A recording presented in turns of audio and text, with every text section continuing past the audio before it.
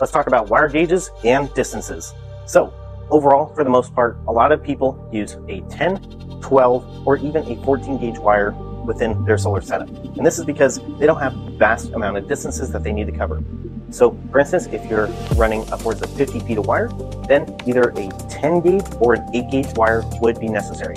Additionally, if you have a 400 to 600 watt and above solar panel setup, then your gauge will have to be a thicker gauge to talk about power loss. So if your distances are upwards of 50 feet or more, that power loss is going to be extreme, especially if you're using 12 gauge or even a 14 gauge wire.